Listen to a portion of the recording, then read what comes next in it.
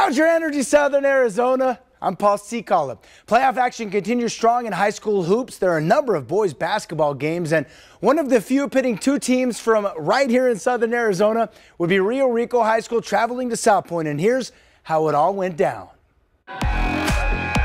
Coach Jim Stolman and Rio Rico High School were hoping for a big upset over a Salpointe team that was gunning for its 24th win in 26 games.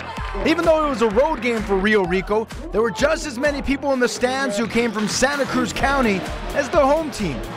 But it was the Lancers that would flex their muscles early on. Check out Dylan Baker taking it coast to coast. A bit later, off the rebound, and Julian Riesco will power it in.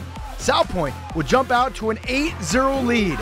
But Rio Rico tried to hang tough against the much taller Lancers. How about Germán Solis canning the three? Yes, sirree. And not much later, Job Villanueva is spinning and grinning. Rio Rico is trying to come back. The lead would be cut 12-5. After that, though, Salpointe's James Smotherman with the steal. And check it out, he lays it out perfectly for Canyon Torres.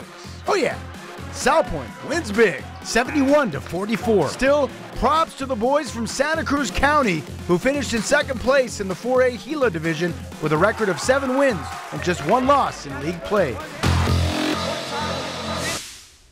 Next up for Coach Eric Castillo and Salpointe, a home game on Friday at 7 p.m. in the quarterfinals. All right, that's it for now. I'm Paul Cicala. Have a positive, productive day filled with lots of joy.